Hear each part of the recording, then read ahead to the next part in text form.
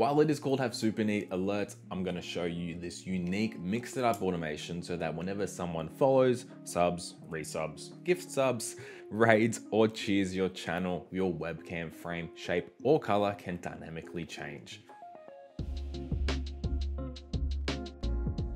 G'day everyone, it's me Drew, and today we're going to be going through this mix it up automation. I'm not really going to waste too much time at the front of the video, so let's just jump right into it and start with branding. Now, while I'm kicking this off with branding, it's not 100% a requirement, but it is something that definitely helped me in deciding what I wanted my alerts to look like. Now, recently I have gone through and done a full rebrand for my website, my socials, my Twitch streams, and all my YouTube content and everything. And I'll flash up what my homepage of my website looks like here. So now you can see that some of the core design elements of the design system are the colors and these shapes. So I wanted those to correlate back into my alerts. Now, for those of you that don't have a brand fully defined, this first step is really just deciding what you want your alerts to look like. Again, if you have a brand defined, you can kind of go along that route, along that design system route. But on the other hand, if that's not exactly your cup of tea, just have a bit of a think and think about what you want your alerts to look like before we start jumping in and creating those assets. So step 2 of this overall process is actually making these assets so we can put them into OBS and get them all configured with Mix It Up. Now for me, my design system is really using those colors and shapes as a core aspect of it. So as you can see down here, all of my alerts, I did use that core star, rounded star shape, and using all the colors within the palette and making all these within After Effects and exporting them as transparent WebM videos. So now we have the video assets. The other part we want to think of is the audio and all the sound effects whenever your alerts play. Because if you don't have any sounds coming through whenever the alerts play, it is a bit quiet and it does feel a bit awkward and half done. So in terms of playing the sound effects, there are 2 ways in which you can do it. The first is putting it as a part of your mix it up automation, which does give you the benefit that you can easily swap out whichever sounds you want to use, or even if you want to do like a random rotation of sounds, you can get mix it up to control all of that. So while it is easy to change out in the future, I have found that it does get quite fiddly with the timing and everything. And for some reason, they can get very minuscule delays, which for me, I got that design eye. So whenever I notice it, it does kind of irritate me that little bit more.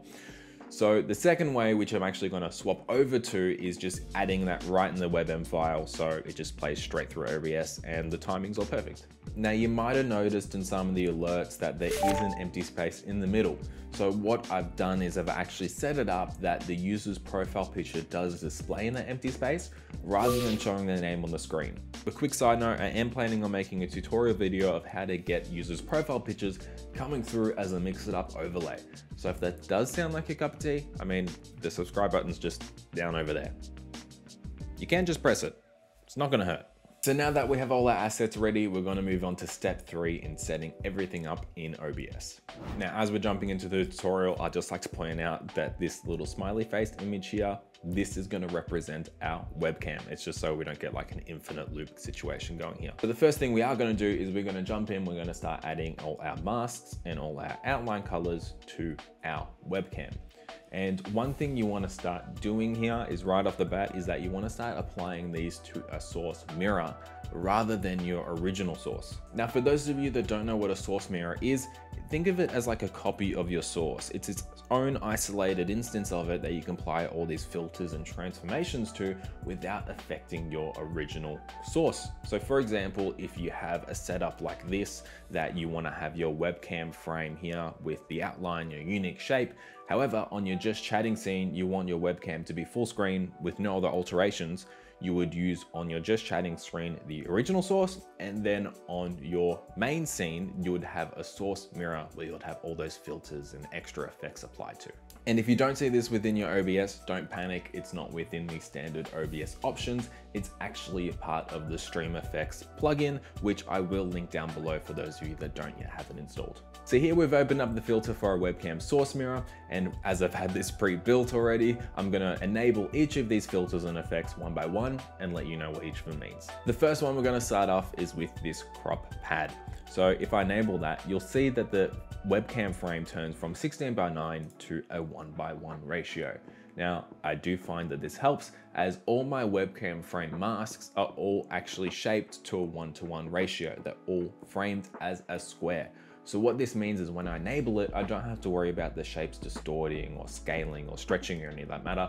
It's gonna turn into the shape which I actually wanted to, because the webcam source mirror has been already cropped to a 1:1 ratio. Next, you'll see that we have 3 masks. So we got the mask as a diamond shape, we got the mask as a star shape, and then the mask also as a hexagon shape. So again, naming conventions is going to make your life so much easier later on. So I would recommend naming it appropriately rather than mask 1, mask 2, mask 3. So let's just enable our star mask for now.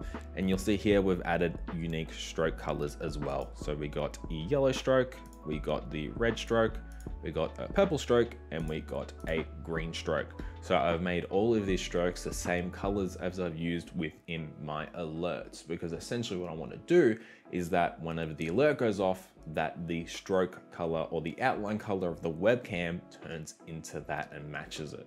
So essentially kind of also turns into like a last event for my stream. So by default, I'm just going to leave it as yellow, just because the yellow and yellow looks nice. And we're just going to close this up. So essentially that's what you're going to want to do first, is you're going to want to go into your filters for your webcam source mirror, and you're going to want to add all your masks and all your unique effects there. Again, making sure that it's named appropriately, because it will save you a lot of headache. And just to kind of bring it back to what we said before, as the branding isn't 100% necessary, we've used the same colors here, we've used the same colors within our alert, so it just makes everything a bit more cohesive, and from a designer's perspective, it just has that little bit of extra polish and an extra bit of finesse.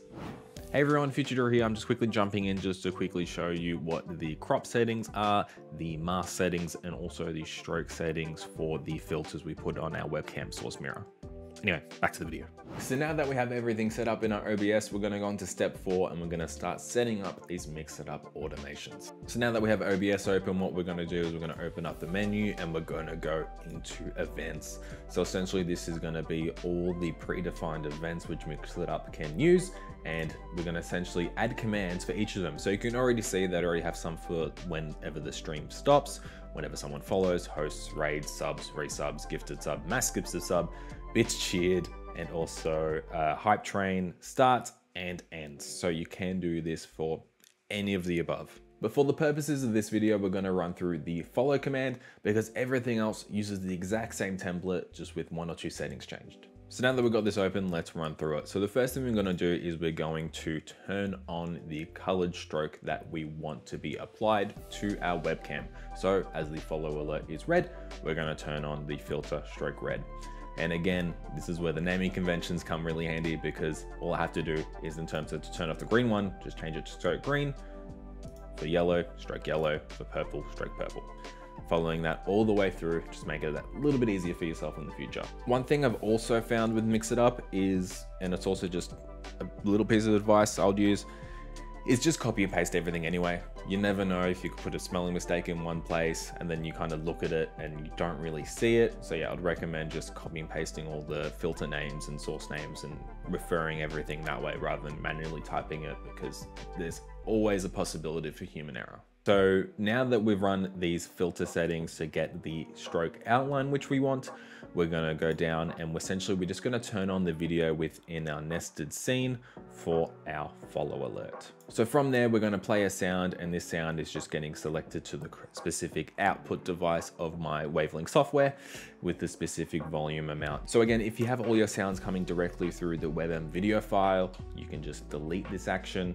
However, if you want to kind of add that all manually controlled and configured with the Mix It Up, this is the element which you'll need. From there, next we have our display profile picture command, which I will leave download links to all of these templates and everything down in the description below. But again, we'll run through this specific nested command in a future video, so don't forget to subscribe. So yeah, so essentially this is just displaying the profile picture within the Mix It Up overlay. From there, immediately after that, pretty standard, we're just going to send a chat message in terms of welcome our newest follower. Thank you, absolute legend. We're going to wait, not 7.5 seconds, we're actually going to wait 6.75 seconds, which this is what I was referring to earlier. Testing this, it can be a bit fiddly to figure out the timings of everything.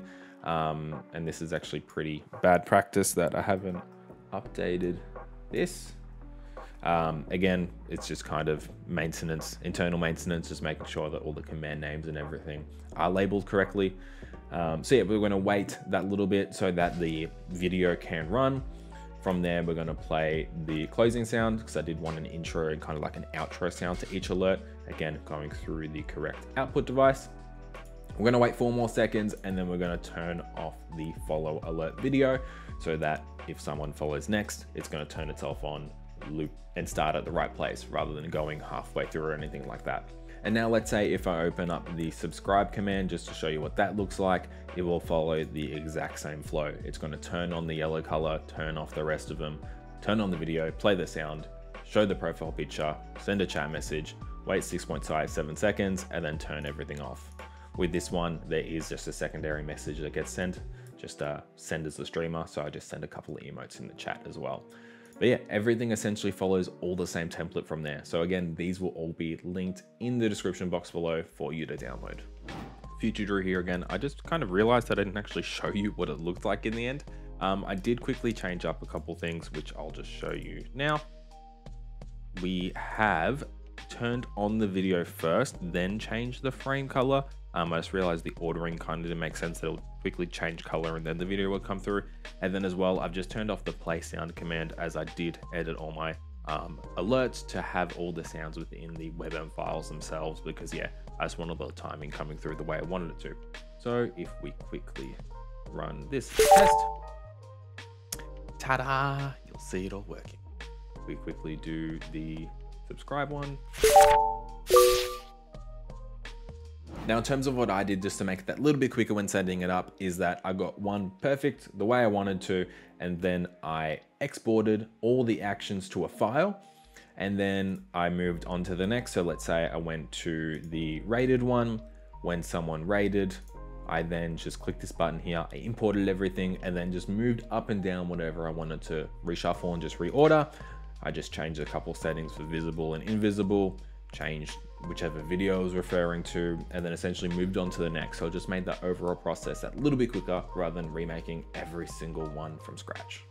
But yeah, I want to show you how to set this up for my stream and also give you a bit more of an insight from a designer's perspective, how branding can help your stream, just in terms of making those little decisions and not just being overwhelmed with choices. But thank you very much for watching. If you do have any questions, please don't hesitate to leave those down in the comment section below. If you feel like you are a bit of a legend, you can always give this video a thumbs up, and you could always subscribe to the channel if you haven't already. No pressure though. I do appreciate you sticking around for this video. It's me, Drew. Thanks for watching, and I'll see you next time.